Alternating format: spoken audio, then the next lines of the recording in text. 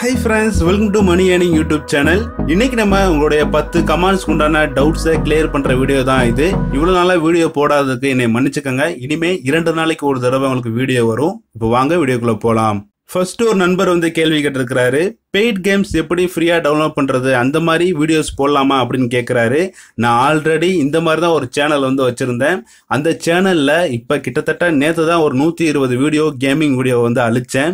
ஏன்னு பாத்தீங்க அப்படின்னா அதுல நிறைய காப்பிரைட் ப்ராப்ளம் வருது. கேம்ஸ் அப்படின்றது ஒருத்தரோட படைப்பு, அதை நம்ம ஃப்ரீயா போடுறதுனால அவரு காப்பிரைட் நம்ம மேல கம்ப்ளைண்ட் பண்ணுவாரு. அப்படிதான் எனக்கு கூகுள் டிரைவ்ல இருந்து ஒரு கம்ப்ளைண்ட்ஸ் நேத்து வந்துச்சு.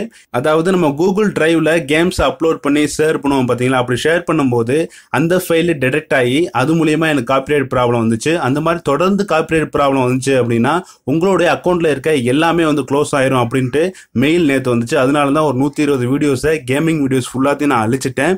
அதனால கேமிங் வீடியோஸ் போடாதீங்க. யூடியூப் இப்போ ஸ்ட்ரிக்டா எல்லாத்தையும் கவனிச்சுக்கிட்டு இருக்காங்க.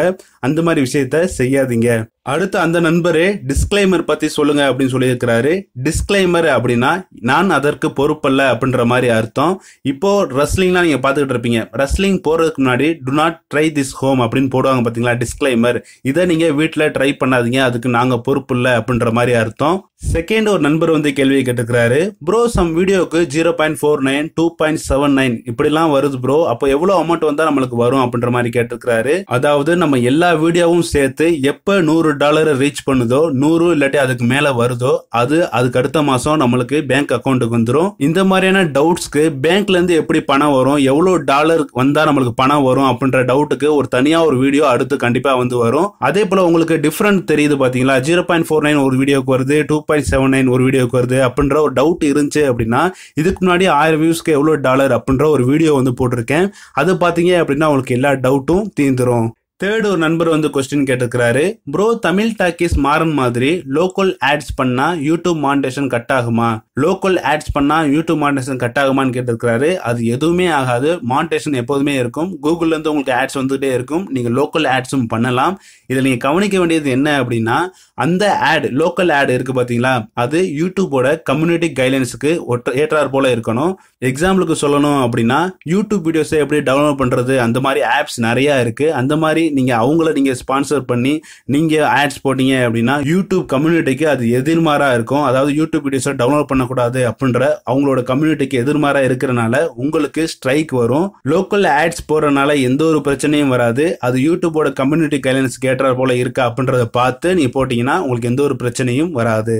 ஃபோர்த் ஒரு நண்பர் கொஸ்டின் கேட்டிருக்கிறாரு, ப்ரோ என்னோட சேனல்ல 22 வீடியோஸ் போட்டுட்டேன், ஆனா வியூஸ் அண்ட் சப்ஸ்கிரைபர்ஸ் இன்க்ரீஸ் ஆகல, ப்ளீஸ் சொல்லுங்க அப்படின்னு கேட்டிருக்கிறாரு. 22 வீடியோஸ் போட்டோம், இன்னும் வியூஸ் வரல, சப்ஸ்கிரைபர்ஸ் வரல அப்படின்னு கேட்கிறாரு. அது கீழே இன்னொரு நண்பர் சோசியல் மீடியால ஷேர் பண்ணுங்க ப்ரோ அப்படின்னு சொல்லியிருக்கிறாரு. ஆக்சுவலா அதே தான், நீங்க சோசியல் மீடியால எவ்வளவு ஷேர் பண்றீங்களோ அந்த அளவுக்கு உங்களுடைய வியூஸ் அண்ட் சப்ஸ்கிரைபர்ஸ் வருவாங்க. ஸ்டார்டிங்ல எந்த ஒரு சேனல் நம்ம வீடியோ போட்டோம்னா யாருமே பார்க்க மாட்டாங்க. நம்ம சோசியல் மீடியால எந்த அளவுக்கு ஷேர் பண்றோமோ அப்பதான் நம்மளோட வீடியோ கொஞ்சம் கொஞ்சமா டெவலப் ஆகும். அதனால சோசியல் மீடியால ஷேர் பண்ணுங்க உங்களோட வீடியோவை, கண்டிப்பா உங்களுக்கு சப்ஸ்கிரைபர்ஸ் அண்ட் வியூஸ் இன்க்ரீஸ் ஆகும். ஃபிஃப்த் ஒரு நண்பர் கேள்வி கேட்டுக்கிறாரு, ப்ரோ கம்பெனி பயோடேட்டா பத்தி சொன்னா ப்ராப்ளம் வருமா அப்படின்னு கேட்டுக்கிறாரு. யூடியூப் சேனல்ல கம்பெனியோட பயோடேட்டா, ஒவ்வொரு கம்பெனியோட பயோடேட்டா பத்தி நம்ம பேசணும் அப்படின்னா எந்த ஒரு ப்ராப்ளம் வருமா அப்படின்னு கேட்டுக்கிறாரு. எந்த ஒரு ப்ராப்ளமுமே வராது. நீங்க தைரியமா எந்த ஒரு கம்பெனியோட பயோடேட்டா ஹிஸ்டரியை நீங்க சொல்லலாம். ஆனா அதெல்லாம் கரெக்டா இருக்கணும். ஒரு கம்பெனியை பத்தி தப்பா நீங்க ப்ரொமோட் பண்ணிட்டீங்க அப்படின்னா அந்த கம்பெனி பார்க்கும்போது உங்களுக்கு கண்டிப்பா ஆக்ஷன் எடுப்பாங்க உங்க மேல. அதனால கம்பெனியோட பயோடேட்டா கரெக்டா இருந்தா எந்த ஒரு ப்ராப்ளமும் வராது.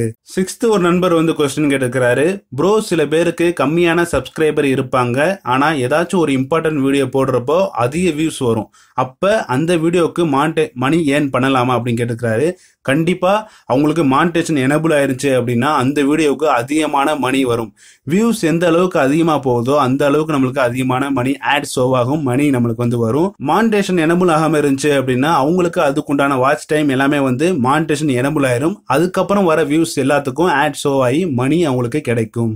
செவன்த் ஒரு நண்பர் question கேட்டுக்கிறாரு, bro meme channel வச்சிருக்கவங்களுக்கு copyright தரல சொல்லுங்க ப்ரோன்னு கேட்டிருக்காரு. அதாவது மீம் சேனல் யூடியூப்ல இருக்கு, அந்த மாதிரி சேனலுக்குலாம் ஏன் இது வரைக்கும் காப்பிரைட் தரல அப்படின்ற மாதிரி கேட்கிறாரு.